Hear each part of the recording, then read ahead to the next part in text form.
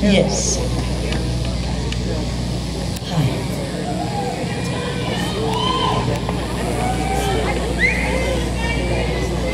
I'm glad you feel it.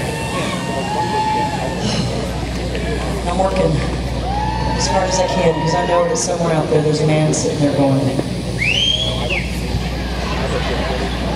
I had no idea.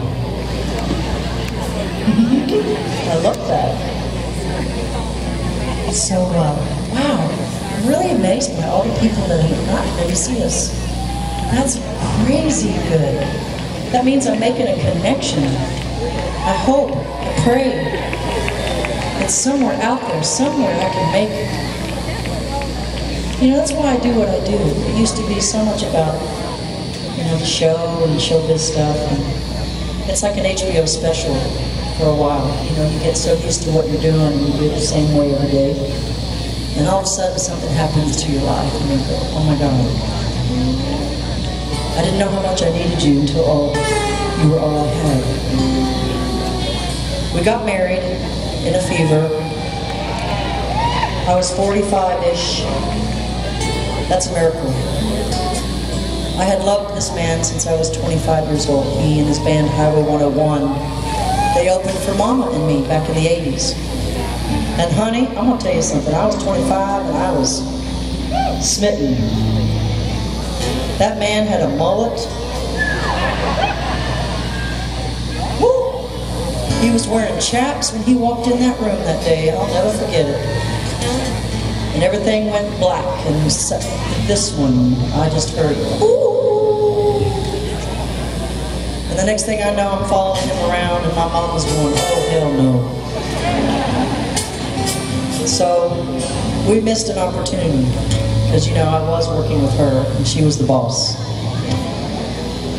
I know, I had to wait 30 years. We finally ran into each other again and then we got married and now here we are in Illinois together. Settle down, settle down. Yes, we are here. So I guess what I'm trying to say is those 10 years with her were just the beginning. And they were so easy compared to what I deal with now. The true diva, you're looking at him. He's still got the business in the front. Right? So we're making a record together because you're the king of my heart. I know that much. And so we're going to do some songs about it because, you know, it's all about you. And the fact that you survived. Because 3 months into our marriage, what I was saying about not knowing what life was going to bring is he lost his left leg. He was in a motorcycle wreck.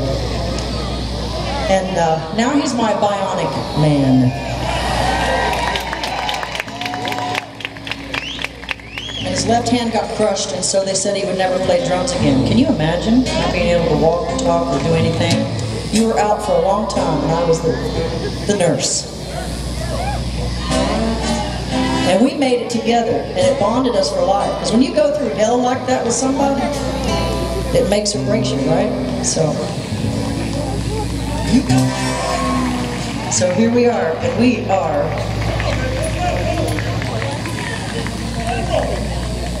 you gotta live the blues to sing about them, I'm just saying.